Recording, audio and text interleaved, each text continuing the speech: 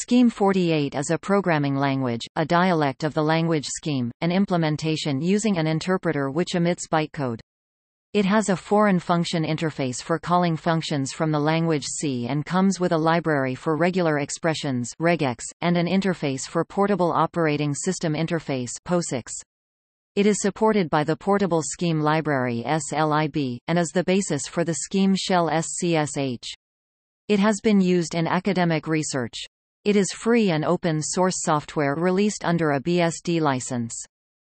It is called Scheme 48 because the first version was written in 48 hours in August 1986. The authors now say it is intended to be understood in 48 hours.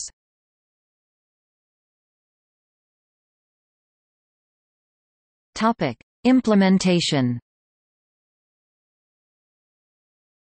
Scheme 48 uses a virtual machine to interpret the bytecode, which is written in a restricted dialect of Scheme called prescheme, which can be translated to C and compiled to a native binary.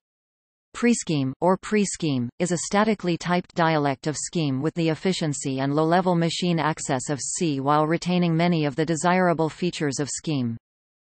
Prescheme was quite interesting. Kelsey published a paper on it, as well, I believe. It was Scheme in the sense that you could load it into a Scheme system and run the code.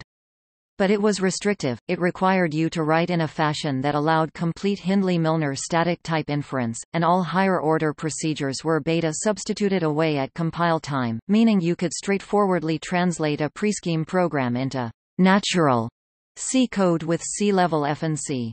That is, you could view prescheme as a really pleasant alternative to C for low-level code.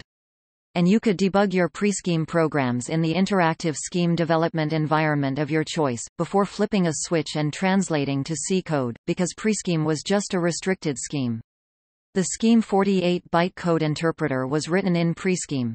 Prescheme sort of died. Beyond the academic paper he wrote, Kelsey never quite had the time to document it and turn it into a standalone tool that other people could use. Ian Horswell's group at Northwestern is an exception to that claim. They have used prescheme.